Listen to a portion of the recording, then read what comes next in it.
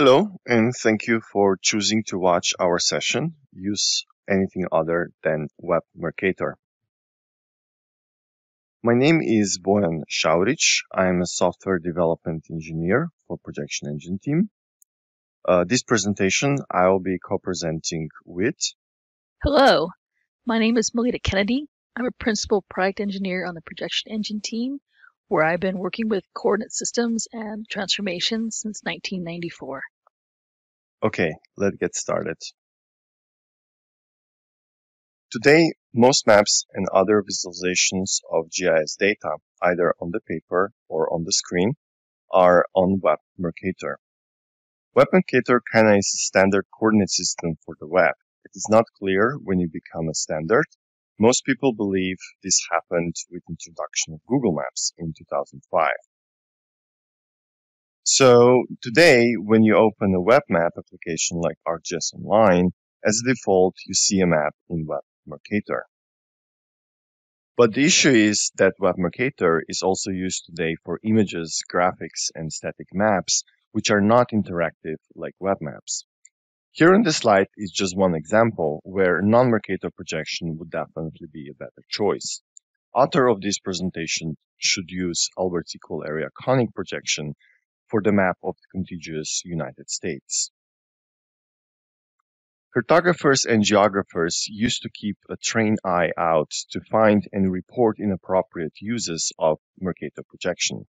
As Mark Mulmier suggested in his book, Ramlines and Map Wars in 2004, misuse of the Mercator projection has amused geographers for decades, perhaps even centuries. That was before the Google Maps and all the fancy web mapping came into the play. 10 years later, Sarah Battersby from Tableau and others from USGS pretty much had to admit that the whole community simply turned a blind eye when Web Mercator projection came to the picture and became more and more popular and misused. Everybody started ignoring the importance of projections and became satisfied with this ill-fitting default just because we do not want to think about this difficult topic. The problem is that Web Mercator is very rarely the right choice. And why is that? For example, let's compare areas of three landmasses in this map. Which one is bigger? On the map, Greenland is bigger than South America, and Antarctica appears to be a huge continent. But in reality, South America is bigger than Antarctica and more than 8 times bigger than Greenland. In Mercator projection, Greenland and Africa look roughly the same size, but in fact, Africa is about 14 times bigger than Greenland. Web Mercator projection has huge area distortion when further away from the equator you go, and therefore it is not appropriate to render spatial analysis in it or even display its results. It cannot display the poles. They are projected to infinity, so planning your Arctic and Antarctic expedition in this map is a little bit rough. Also, its rectangular shapes gives an impression that our world is flat. Now, spoiler alert, our world is not flat. Even Flat Earth Society does not use Mercator projection for their Earth model. So let's go over some common misconceptions and things you might think they're true about Web Mercator and you think they justify its use.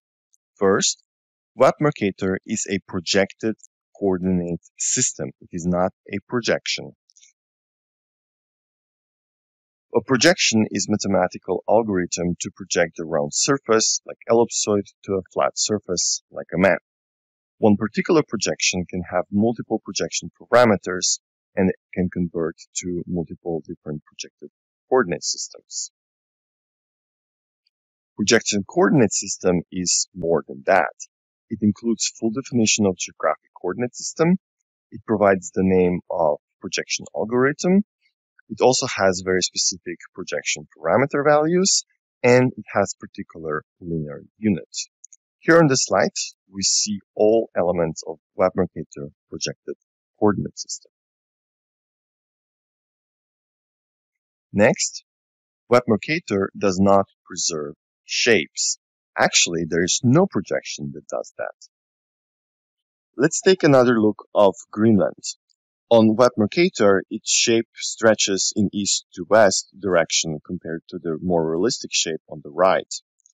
If we're comparing those two shapes, they are basically not the same. What projections can preserve are areas. Those are equal area projections. On such maps, all areas are proportional to their area on the Earth. Here we have an example of Albert's conic projection. Greenland still appears to be 14 times smaller than Africa, although their shapes are distorted. Some projection can also preserve local angles. These are conformal projections, like graphic here on the slide. Conformal property means that projections preserve immediate angles from a point. The scale deformation is the same in all directions at any point, but it differs at every point. If we look at the example on the slides, on the edge we can see a huge continent of Australia. The reason why the continent is so big is because the scale deformation is huge at the edge compared to the scale deformation in the center. Some other projections can preserve distances. They are correct or true to scale only from 1 point, 2 points, or along certain lines. For example, on the slide we have azimuthal equidistant projection. This projection preserves all the distances from the center or through the center of the map. In our case, this is South Pole Point. Azimuthal equidistant projection also has true direction at the center. Directions can usually be preserved from a central point on azimuthal projections. Therefore, they're called azimuthal projections.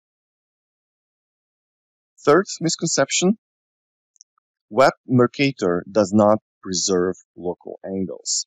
Or in other words, Web Mercator is not a conformal. Locations on a round surface are defined with spherical coordinates. In our case, these are geographic coordinates as we know them as longitude and latitude. For example, San Marino is approximately located at 43.9 degrees north and 12.4 degrees east. Locations can be based on either an ellipsoidal or spherical Earth models. Today's data does not use sphere models, and most of it is defined on some ellipsoids, such as ArcGIS 84.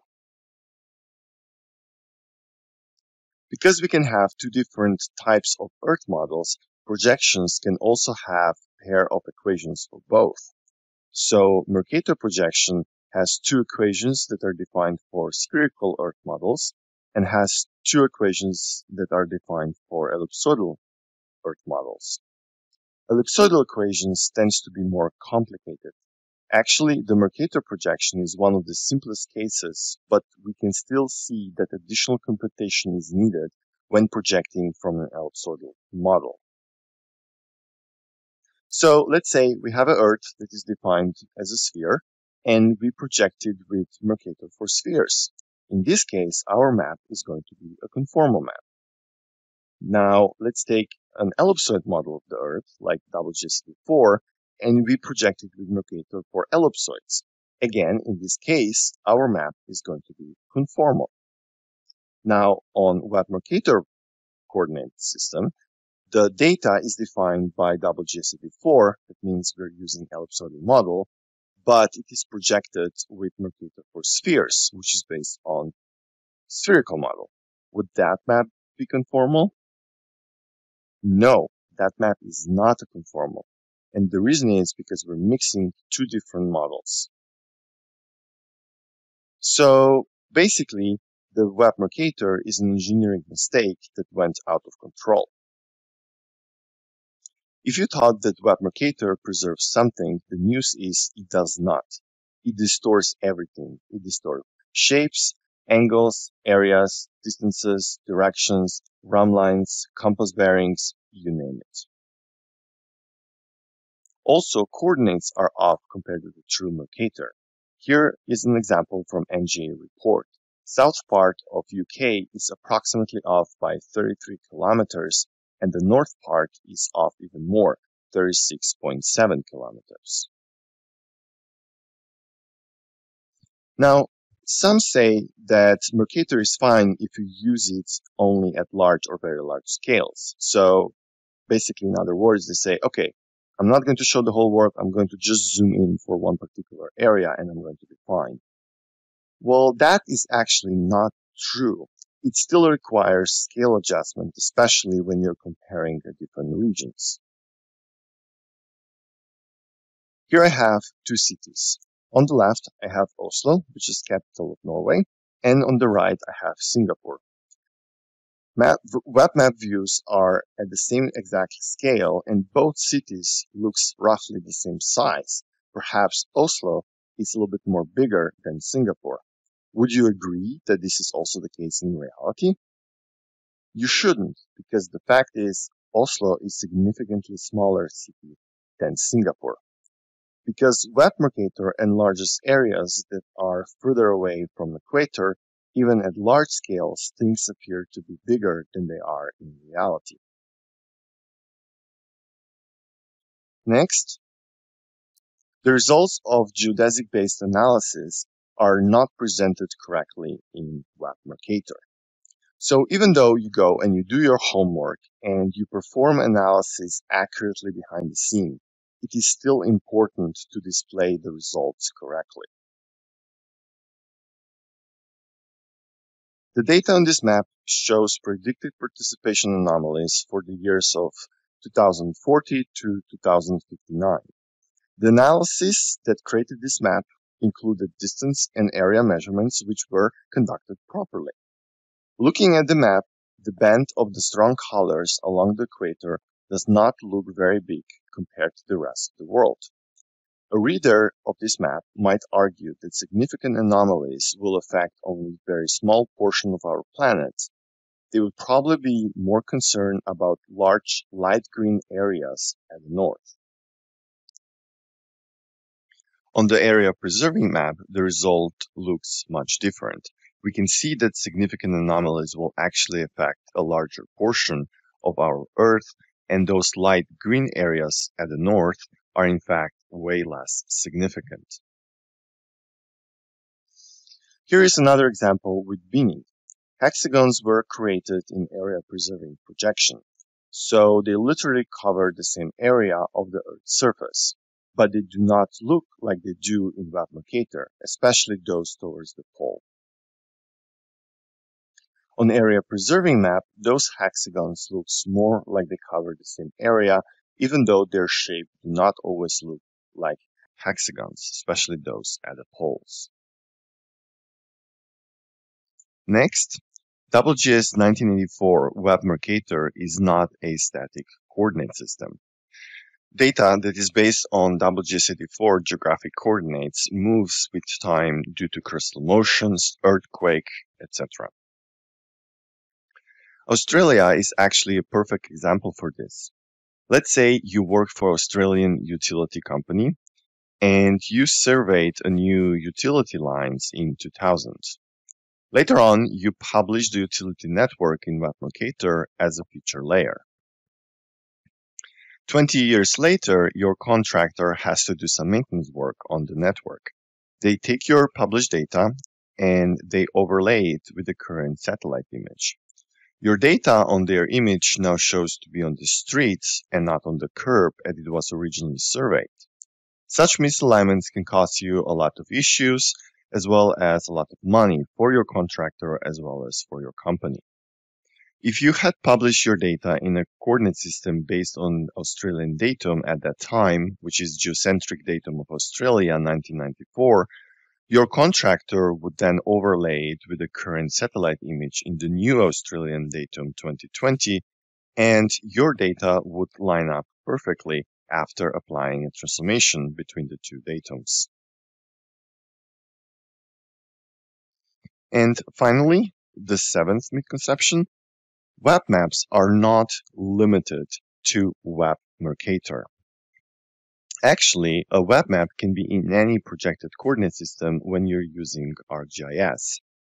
Let's go and take a look at a few examples in JavaScript API and ArcGIS Online, how this can be done. With ArcGIS JavaScript API, you can basically use any coordinate system for your map. Here I have a very simple example in Equal Earth projected coordinate system. The map has two layers. In light blue are world's countries, and these little red circles represent world's earthquakes. To create such a map, I needed to do only two things. First, I defined a spatial reference variable where I provided well-known ID for the coordinate system I want to use. In my case, this is 8857. Then I use this variable to set up my map view. I use it to define the coordinate system of my map and provide the center of the view. With well-known ID, I can use any predefined coordinate system in ArcGIS. For example, if I change the well-known ID from 8857 to 8859, I will get my map in Equal Earth projection, but this time it is going to be centered on Asia and Pacific. I can also use more fancier coordinate system like Spillhouse World Ocean Map in a square by changing the ID to 54099. You can also use well-known text strings to create a coordinate system for your map. Here I have an example where I use Wagner 4 projected coordinate system. A nice thing about providing a coordinate system with WKT strings is that you're no longer limited to predefined coordinate systems. You can basically create and use your own custom projection coordinate system by just changing projection parameters in the string. In my case, since I'm using Wagner 4 projection, I can adjust false easting, false northing, central meridian, and latitude of origin. So let me go ahead and change the central meridian to be minus 158 and latitude of origin to be 21.5. This way, I will get a map in Wagner 4 projection, but now it is going to be centered on Hawaii. In ArcGIS Online, the coordinate system of your map is defined by the coordinate system of your base map. However, it is actually very simple to change it. We go to Add Content to the layer, and I will browse Living Atlas layers. Here I'm going to search for Equal Earth, and I'm going to select Equal Earth Global Vector Base Map. Now, instead adding this data as another layer to my existing map, I'm going to select Use as Base Map. As soon as I do that, my previous base map disappears, and now I have a new one in Equal Earth projection. The same way, you can change your base map and coordinate system of your map in Map Viewer Beta. You go to Add Layer, and again, I'm going to search in Living Atlas. This time, I'm going to search for Spillhouse, and I'm going to select Spillhouse Vibrant Base Map. Again, I use it as a base map, and as soon as I do that, now I have a base map in Spillhouse World Ocean Map in a square projected coordinate system, and I can continue designing and creating my map. Currently, there are not many non-Web Mercator base maps available out there. However, you can always create your own base map in any coordinate system using ArcGIS Pro. A coworker of mine prepared me this base map of Palm Springs area, and I want to use it in my Palm Springs downtown mini app. We can see the downtown on the map in the light red color. This map was prepared in Web Mercator coordinate system, so I need to change that. I go to Map Properties, and I select Coordinate Systems. I can see that my current coordinate system is really WGCD4 Web Mercator. Instead, just browsing through all available coordinate system, I first use Spatial Filter. I select the extent of my downtown layer and I apply the filter. Now I browse through projected coordinate systems, I select State Plane and Net 1983-2011 US feet. Here I have two options available, State Plain California Zone 5 and State Plain California Zone 6. Since Palm Springs is in the Riverside County, which uses Zone 6, I choose this coordinate system and I confirm my selection. Once data redraw, I'm ready to publish my base map. I go to Share ribbon, I select Web Layer, and I click on Publish Web Layer. The Share as Web Layer pane opens on the right. I give it the name of the base map, and I provide a short summary of the map. Then I select the type. I want to have a vector tile type. On the Configuration tab, we can already see that the tiling scheme is already pre-populated to match our selected coordinate system. I adjust the level of detail for my map. Probably the cities are the best, and I'll hit Publish. Once publishing is finished, log into your ArcGIS Online and open your base map in Map Viewer. The URL of the published data includes the item ID, which you can use to set up your base map in ArcGIS JavaScript API. Changing the base map in your JavaScript application is also easy. All you need to do is remove the base map property of your map object and add a new layer using item ID of your base map. Exactly the same way I was changing the base maps of map viewers before, I can use my new base map in ArcGIS Online. Again, I go to Add Content to the map and I select Search for Layers. My published base map now shows under my content, and I use it as a base map. Once the map redraw, I get my map viewer in California State Plate Coordinate System, and I continue my work. John Nelson, our house cartographer, prepared some equal area base map for ArcGIS Online. In his blog post, he explains how you can create your own base map in non-Web Mercator coordinate system. It is worth checking it out. There is also another blog post by Kenneth Field, Mercator It Is Not Hip to Be Square, where he explains 3 methods or workflows on how you can create a base map and publish data layers that are not in Web Mercator. So there are resources out there that you can use and create a web map in non-Web Mercator coordinate system. Up to here, we just talk about why not to use Web Mercator. I demo how you can use other coordinate systems in ArcGIS Online and JavaScript API. We also saw how you can create your own base map in ArcGIS Pro. Now, let's listen to Melita, and she will explain us what you can or what you should use instead. Thank you, Boyan. So this part of the presentation will talk about how do you decide what projection you should select. We've been telling you you should not be using Web Mercator. How do you decide what else you should use instead? So which projection is the best? There are 4 options here: Albers equal area, stereographic, azimuthal equidistant, and transverse Mercator, and actually a 5th one as well with the picture here, the graphic. That's the mnemonic projection. So which one of these would be the one you might want to use? Well, it depends on what you're doing. What is your purpose for your map? So Ken Field, a colleague here at Esri and a great cartographer last year, made this comment: where projections are concerned, there's really no good default. Every map should be considered on a case-by-case basis, depending on where in the world you're mapping, the scale, purpose, and content. And we're going to talk about all this.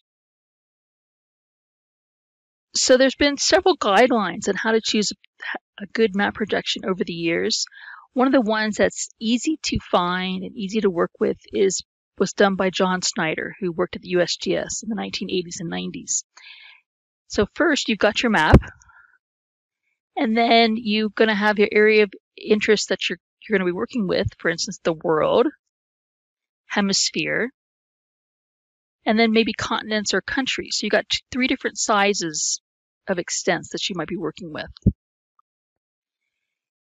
He then broke it down further, and when you're working with smaller areas, what is your general extent of the data? So for instance, when you're working with continents or countries, does it fit more east-west, so in a landscape type of form? Is it more north and south, so more like a portrait? Does it extend equally in all directions, so in a square or a circle? And then finally, does it have some sort of trend off at an angle, i.e. it's an oblique angle? Here's the actual layout of his choices of his guideline. This is available online, and we'll have a link later in the presentation on where you can find it, so you can print it out or have it available on your computer to refer to. So what's appropriate for world maps? You want to look at the pseudo-cylindrical projections first. They've got the curved corners. Generally, you can find equal area, which are good for thematic maps or statistical maps. And for instance, we have 2 pictures here, one for the equal Earth on the left and Eckert 4 on the right. Another option, particularly if you're using for general maps for display, is a compromised projection.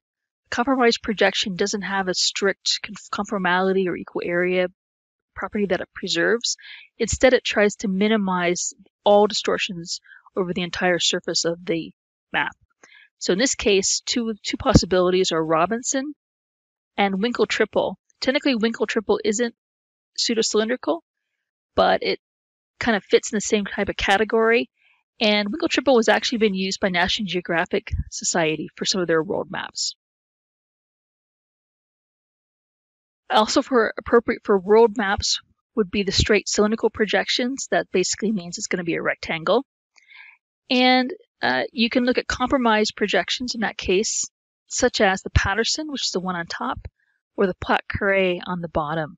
And again, with the compromised projections, they're trying to minimize distortions over the entire map, but they're not strictly equal area or conformal.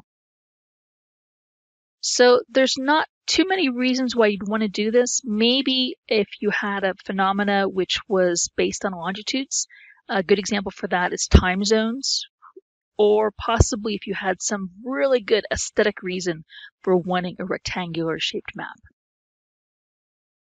So as we start moving scale towards larger and larger scales, what will be appropriate for a hemisphere map, or for, let's say, half the globe?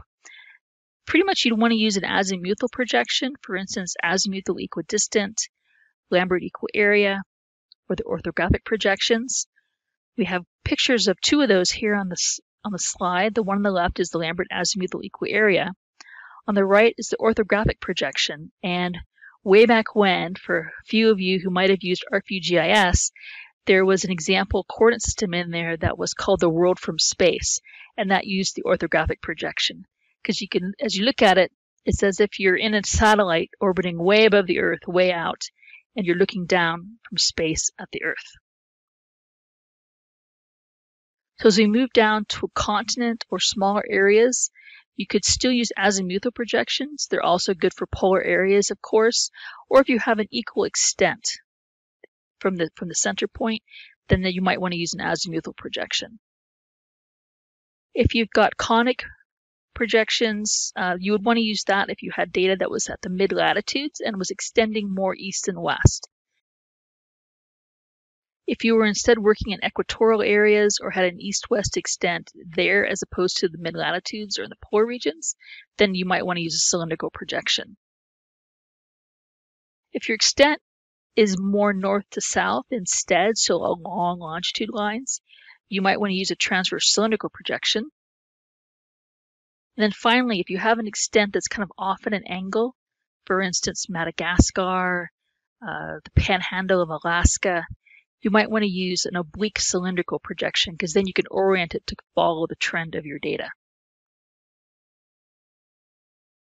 As we go down towards the largest scale maps, topographic maps, historically what people have used are a transverse cylindrical projection, like transverse Mercator, transverse cylindrical equal area, or the Cassini projection.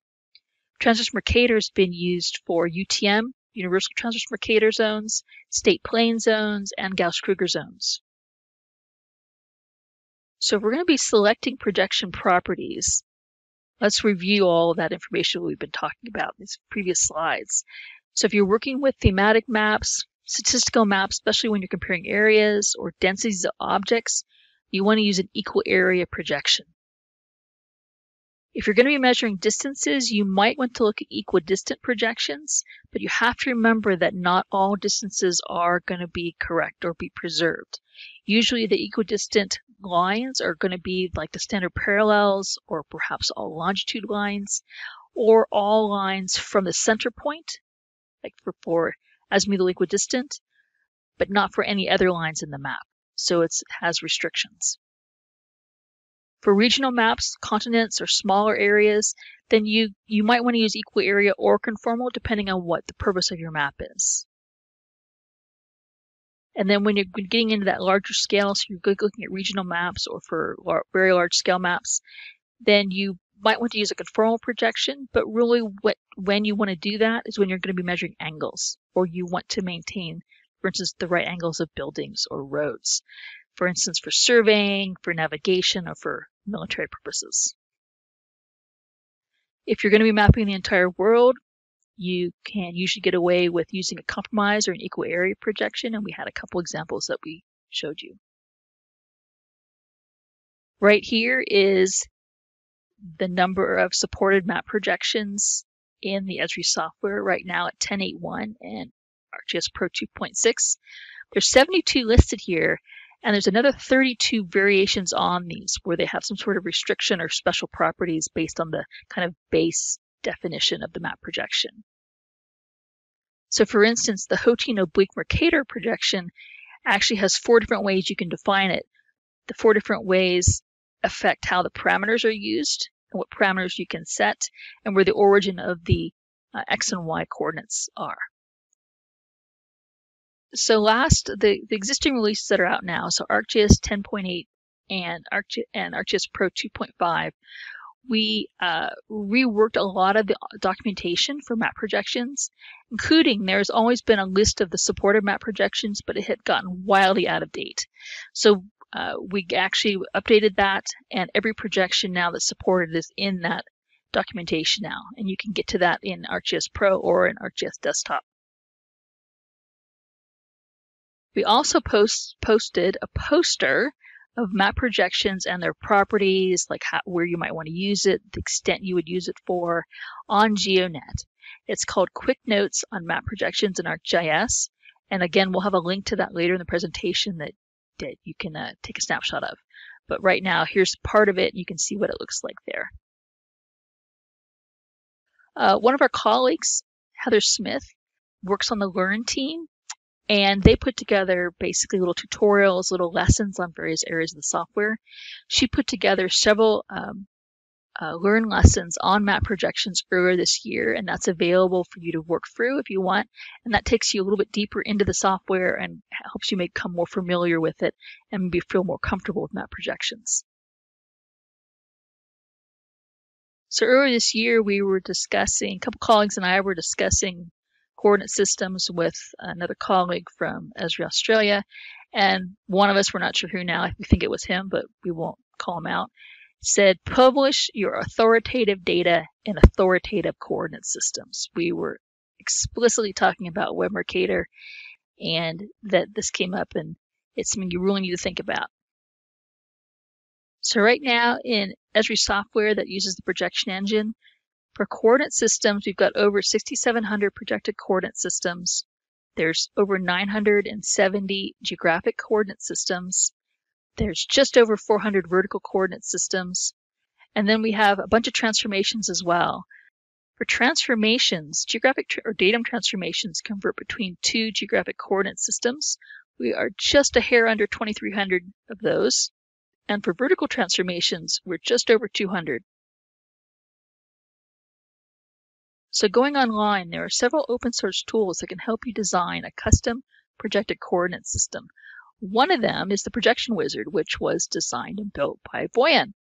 and it's available at projectionwizard.org. And I know it's probably a little bit hard to see on the graphic, but you can tell it that you want equal area or conformal. You can tell it the extent that you want, and it'll come back and tell you, by the way, here's all the parameters you can use for that particular purpose and that particular extent. Earlier this year, Paul Gosling from Manchester Metropolitan University in the UK published an ArcGIS Python add-in for ArcMap, which you can use in ArcGIS Desktop and ArcMap to make an appropriate map projection decision. It's on GitHub and you can download it from there, and we'll give you a link to that later in the presentation. So here's some useful links. This first 3 that are here are to help you make an appropriate selection or to help you define a custom coordinate system. There's the link to Snyder's selection guidelines, which is professional paper 1395 from the USGS. To the right of that is the projection wizard link, and then Professor Gosling's Python add-in, which is a toolbar for map projection selection. And then there's some of the documentation. So in ArcGIS Pro, you can find the list of supported map projections. That's also available in ArcMap as well. And then on GitHub or from GeoNet, you can download the quick notes on map projections in ArcGIS. That's a poster which lists all the map projections and then their properties and extents and when you might want to use it. And then finally, there is the map projections learning path available at learn.arcgis.com. And another set of useful links, these are all presentations or story maps that talk about Web Mercator, not Web Mercator, using something else for base maps or for online data, online maps. First, there's a blog post, Mercator, it's not hip to be square. Here are some equal area projected maps for ArcGIS Online and how to make them. Another one for ArcGIS Online on use your own base map. And then finally, from the Dev Summit in 2018, there was a presentation on client-side processing and web applications, which talked about how on the client side, you could now use, you could reproject your data on the client side and not have to worry about what it was set to on the server side. That's the end of our presentation. Thank you so much for listening, and I hope you learned some very good information. Thank you again.